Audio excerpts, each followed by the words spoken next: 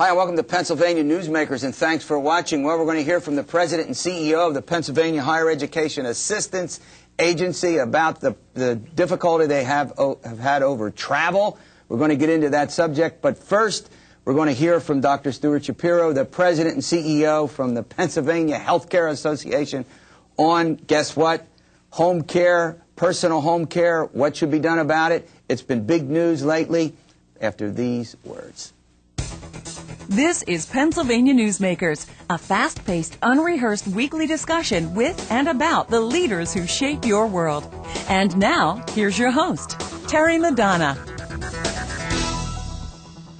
Hi, welcome back to the program. Well, we're going to have a very interesting show today. We have Dr. Stuart Shapiro, who is sitting here to my left, who is often the guest. He's one of these guys we call on from time to time. He's an expert in, among other things, a variety of healthcare subjects. He's now the President and CEO of the Pennsylvania Healthcare Association. They represent the nursing homes in the state of Pennsylvania. Licensed, do I got that right? Licensed nursing homes, but also some assisted living facilities and personal care homes and some home health agencies, okay. The whole spectrum. Big entity. Pleasure to be here. All right. Well, look, I want to get right to the heart of the matter. You know, there was a story in the March 6th Harrisburg Patriot News here in the state capitol about this business of home care oversight, which apparently is not very well regulated.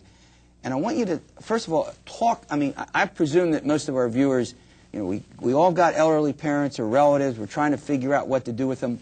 Give us the range of options, and before we get into this business of what the legislature may or may not do about one phase of this care. Sure. There's a whole potential continuum of care for the elderly. We'll deal primarily with the elderly tonight. Okay, yeah, absolutely. There's home care. At one end of the spectrum where you have the care actually in the home. Then there's an entity in Pennsylvania called personal care homes. And these are regulated by the Department of Public Welfare. And they're homes where people go to live where there's virtually no health care services provided. Then the next step that currently exists is a nursing home. Okay. And beyond that, a hospital. A hospital. And a nursing home are highly regulated facilities, primarily for people who are quite ill. And, in fact, the number of people going in are more and more sick every day. What Pennsylvania needs is a category in the middle, something called assisted living. Okay. And that we'll get to later. Okay. Now let's turn to this controversy over the personal care homes and the degree to which the state has some. First of all, let's talk about what do you think is the moral obligation, which could lead to to legislation for the government to regulate what goes on in personal care homes. Well, I think the government has a real responsibility because their role is to ensure the safety of the individuals in the home. Right now, there's about 1,600 of those personal care homes in the state. By and large, they deliver excellent service. Unfortunately, the Department of Public Welfare is way behind on its inspection, and even those people overall are doing a great job, but there have been some horrific bad actors, and some of these have been prosecuted, and the Harrisburg paper and the Philadelphia newspapers have done a good job of reporting some of those bad apples. All right, now, get to the heart of the matter. There are some legislators who believe that there needs to be more oversight. Is that correct? There clearly needs to be more oversight of the personal care homes. The Department of Public Welfare is way behind. That's correct. About 1,000 of the homes haven't been inspected in a year, and they recognize this, and they're hiring more inspectors. But it goes further. Representative Gingrich has introduced a bill that's a Republican from Palmyra, Pennsylvania. That has some real penalties. Okay. And criminal penalties if people abuse the elderly or take money from them or hurt them in any way physically or mentally. And legislation like that should pass. Okay. Then Senator Vance has legislation that State Senator Pat Vance from Cumberland County. Go ahead. Deals with legislation also that deals with criminal background checks. Mm-hmm. And this is very important. And this needs to extend to all home health workers throughout the Commonwealth, which the legislation will do that. Historically, people who work at individuals' homes providing care have not been highly regulated. Okay, so let me just kind of get a focus on this. So what we have is the nursing homes are pretty well regulated. a lot of legislation, lots of rules and regulations. When you get to the home care and aspect of it, and I guess more and more people, because of the cost and the aging, are using home care, personal home care, that's where you think the emphasis should be at the moment. Well, I think it needs to be across the whole spectrum. But I think that we have legislation by Representatives Gingrich and Senator Vance that will tighten up the regulation and make sure that the people providing the services are doing it in an honest way and in a safe way. And then Senator Vance takes it a step further by creating that new category called assisted living. And the assisted living category, how many, do you have any estimation about how many, would we see a boomlet in a sense, if this legislation were to pass? Well, I think that if you look across America, about 40 states have a specific category called assisted living, and they have it because consumers want it. Right. Some consumers just need to be in a personal care home, should be regulated, should be well regulated, where they don't get any or virtually no medical services. Right. Then there's a nursing home. But there needs to be a category where if you need some help with your activities of daily living and you need some medical care, that you can get it in a facility that is regulated and licensed as an assisted living facility. And right now, we don't have standards for that in the Commonwealth. All right, Dr. Stuart Shapiro, my special guest here today. This is why we have him. He can take the complicated subjects and explain them. Great job. You're always welcome on this program. We'll be back with Dick Willey, the President and CEO of PHEAA. We're going to find out, first of all, what PHEAA does, and then we'll ask Mr. Willey about some of the travel situations and some of the other activities in PHEAA when we return. This broadcast of Pennsylvania Newsmakers is presented by the Pennsylvania Chamber of Business and Industry, the statewide voice of business. This broadcast of Pennsylvania Newsmakers is presented by Pennsylvania Medical Society. Doctors and patients, preserve the relationship. And by the Pennsylvania Manufacturers Association. Business in Pennsylvania is our business. Hi, welcome back to the program. Joining me now is Dick Willey. He's President and CEO of the Pennsylvania Higher Education Assistance Agency. Welcome, Dick.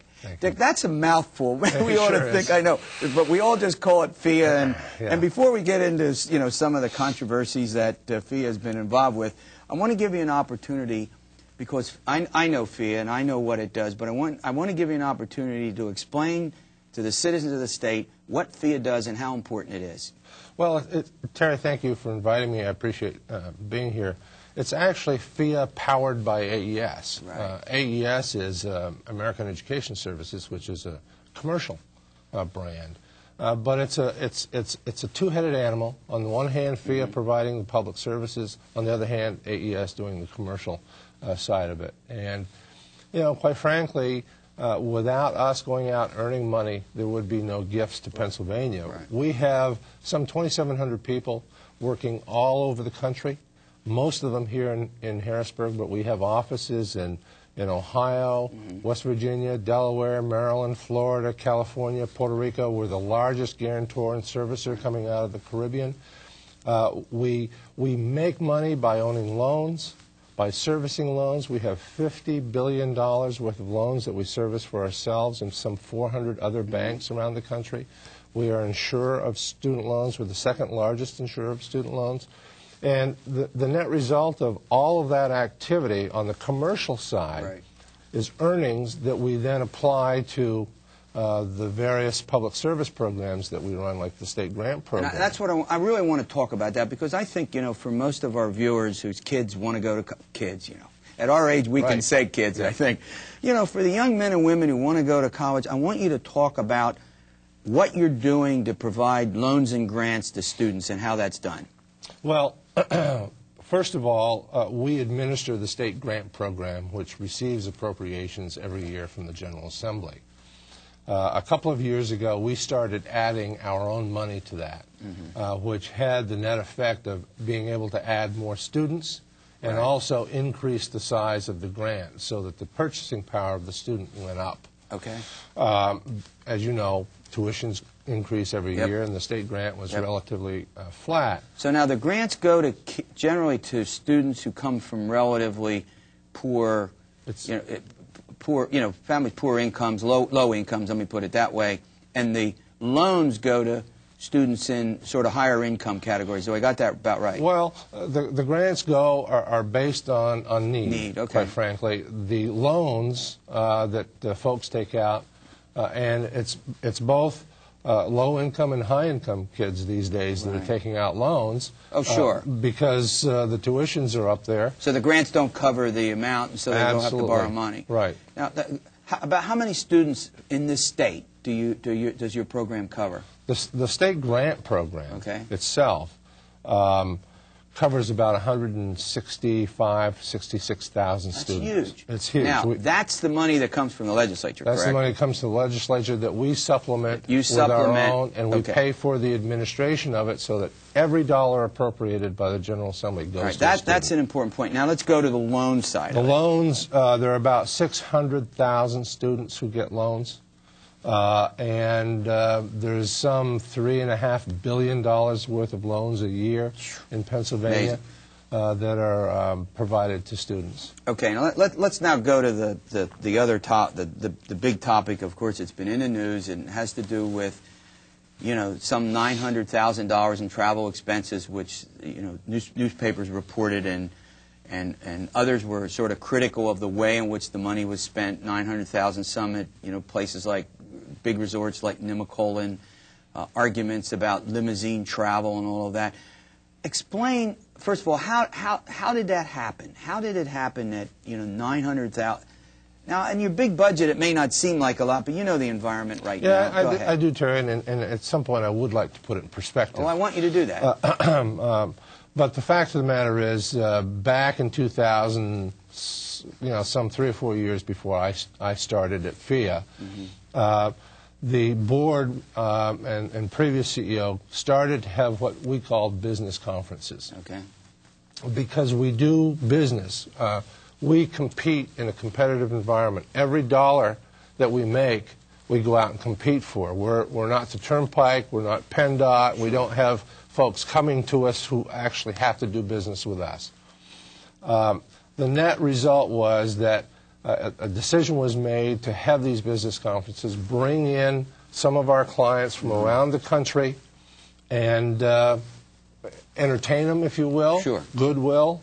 I'll let the board get to know these folks and let them get to know us. Am I going to sit here and try to defend folks taking massages and facials and doing limousines? Absolutely not, Terry. I think it got out of hand, and I think that the board brought itself back into line with the new travel policies that it implemented last week, which are, from what we can see, the toughest policies that we've seen. Okay. The tougher than the Commonwealth, tougher than the IRS requires. Unlike many other boards and commissions, though some have legislators on, your board is essentially dominated. Yeah. I mean, that's probably a fair word. You have 20 members in your board, 16 of them are legislators. They come and go over the years, and they're your boss, right? They set the policies and they run PHEAA. I mean, do you think part of what's going on, I mean, the attitude that some folks have now about Harrisburg, the negative stories that have appeared, and, some of them, have a pretty good basis about, and I don't want to put you in the business of criticizing your bosses, but the point is that the board dominated by legislators sort of made it easier for that to happen. Is that a tough question? Or do you think it just sort of happened over time as, this need to go and hang out with people who matter to you? Well, there's always that need when you're in business. Anybody who's in business says that it takes money to make money. Right. Again, I'm not going to, sit here and try to defend facials and massages, which, by the way, were reimbursed by those people who did them. Okay. But, more back to your question, is the environment one in which more scrutiny is put on legislators? Yeah. Absolutely. All right, we're chatting with Dick Willey, the President and CEO of PHEAA, about the travel regulations and some of the controversy surrounding that, and we'll be back after these words. This broadcast of Pennsylvania Newsmakers is presented by the the Pennsylvania Credit Union Association, Pennsylvania Credit Unions, where people are worth more than money. And by the Energy Association of Pennsylvania, Pennsylvania's energy information source.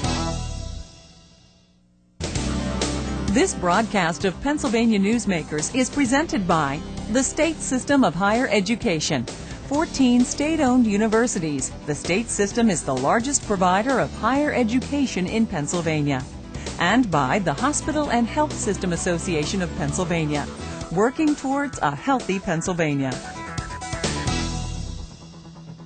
Hi, welcome back to Pennsylvania Newsmakers. I'm talking with Dick Willey, the president of PHEAA, the lending and grant organization that I think most people know, providing grants and loans to the students of Pennsylvania. They also do a lot of other things, as President Willey was pointing out.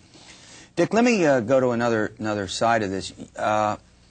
Your argument would be, and you're not, as I think you point out, you're not defending. Well, first of all, what have you done to correct what some would consider to be, these abuses in travel? Let's explain that.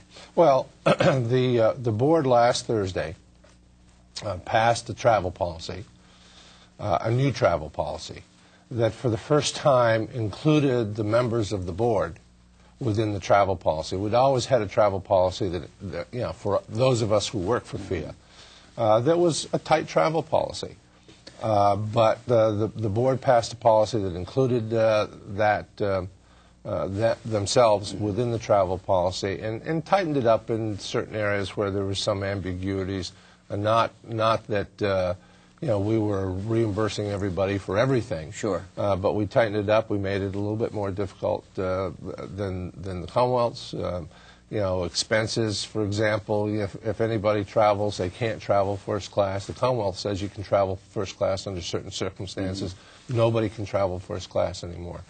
So there were a number of areas within it that tightened it up. But the principle was getting the board members within the travel. So in other words, your argument now would be that the complaints that folks had about, the quote $900,000 and some things that you talked about, like facials and limousines and cigars, all that's now done. Oh yeah, absolutely. And are you saying that only the board members, not your staff, were the folks who were doing that? That this was like past board members and potential clients of PHEAA?